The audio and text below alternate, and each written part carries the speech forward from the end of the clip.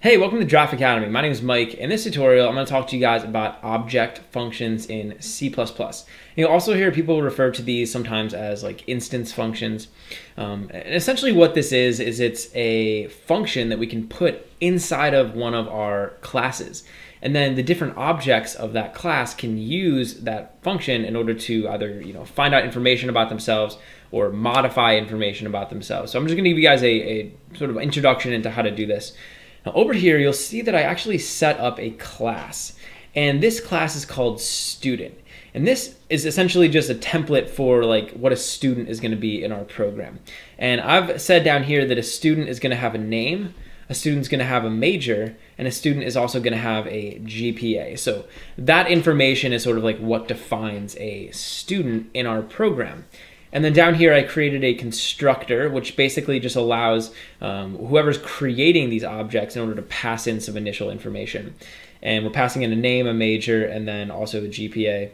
So I'm essentially just using this constructor as I normally would any other constructor. So this is our student class. And then down here in my main method, you'll see that I actually have a couple students. So I created a student called student1. His name is Jim. He's a business major, and his GPA is 2.4. And then I have another student, student2. Her name is Pam. She's an art major, and she has a GPA of 3.6.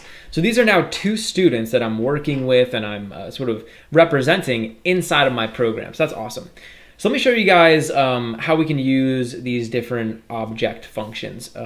Let's say that we wanted a way to figure out whether or not one of these students was on the honor roll, right? So let's say that at the school that these students attend, there's an honor roll, right? And let's say that the rules for being on the honor roll is you need to have a GPA of 3.5 or above.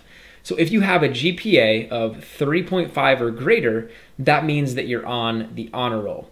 And let's say that we wanted to have an easy way to figure out whether or not a specific student was on the honor roll. Well, what I could do is I could actually create a function up here in my student class, which each of the objects could use to tell if they were on the honor roll or not. So what I'm going to do is I'm going to go down here below the constructor, and I can basically just create a function like I normally would. So we can give this a return type, and I'm going to give this a Boolean return type, and I'm going to name this function has honors. And this function is basically going to return a true or a false value. It'll return true if the student has honors, right? It'll return true if the student has a GPA of 3.5 or greater.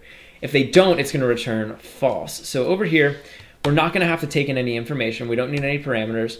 I'm going to make an open and closed curly bracket. Now down here inside of this function, we need to figure out if the object has honors. So I can just use an if statement. I'm just going to say if, and I'm basically just going to say if GPA is greater than 3.5, or actually if GPA is greater than or equal to 3.5, then we're going to come down here and we can just return true. Because if this code gets executed, that means that they have a GPA of 3.5 or greater. And then otherwise, if that's not the case, we can just return false. So that's essentially all this little function is going to do. It's very simple. If they have a GPA of 3.5 or greater, return true, otherwise return false. Now, what's cool about this function is each of the objects that I create can call this function. And depending on their specific GPA, it's going to return a different answer. So for example, let's go ahead and call this on our first student, Jim. So I can just say cout, I just want to print out the answer. And I can just say student1 dot has honors. So now if I want to figure out whether or not Jim has honors, I can just call this function. I can say student1 dot has honors. And now this is going to print out whether or not Jim has honors. So you'll see over here, we're printing out a 0. And just a tidbit, whenever you print out Boolean values, if it's a false, it's going to get printed out as a 0. If it's a true, it's going to get printed out as a 1. So the fact that we're seeing a 0 here means that student1 doesn't have honors.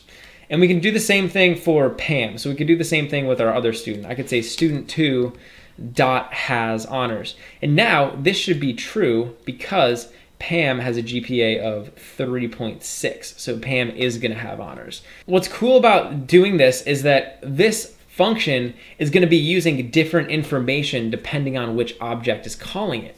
So when the Jim object calls it, the GPA is Jim's GPA. When the Pam object calls it, the GPA is Pam's GPA.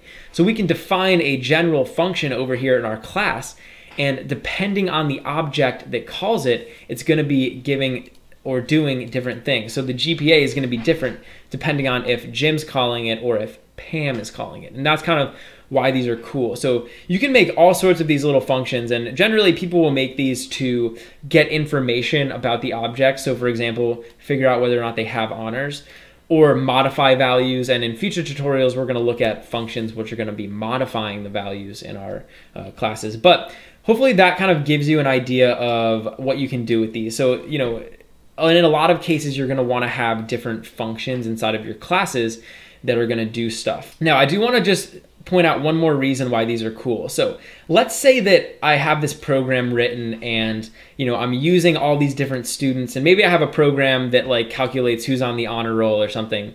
Well, let's say that one day the dean of the school comes to me and he's like, hey, Mike, we're going to change the qualification for honors. So now, instead of everybody with a 3.5 and greater is going to have honors, we're just going to say everybody with a 2.0 and greater is going to have honors. In order for me to make that change in my program, in other words, in order for me to update that information, all I have to do is go over here and change this to 2.0. And now all of the code in my program is still going to work, and these has honors are still going to work, but now the bar for having honors is going to be lowered. So I could say student1.has honors, and now this is going to be true because we changed the qualification. So now we get a 1. And that's kind of why these are powerful. You can kind of adjust different information and, you know, control different things about the overall class and about every instance of the class using these functions. So hopefully that is clear. Hopefully, you know, you have an idea now of what you can do with these different object functions. Hey, thanks for watching. If you enjoyed the video, please leave a like and subscribe to Draft Academy to be the first to know when we release new content. Also, we're always looking to improve, so if you have any constructive criticism or questions or anything, leave a comment below. Finally, if you're enjoying Draft Academy and you want to help us grow, head over to draftacademy.com/contribute and invest in our future.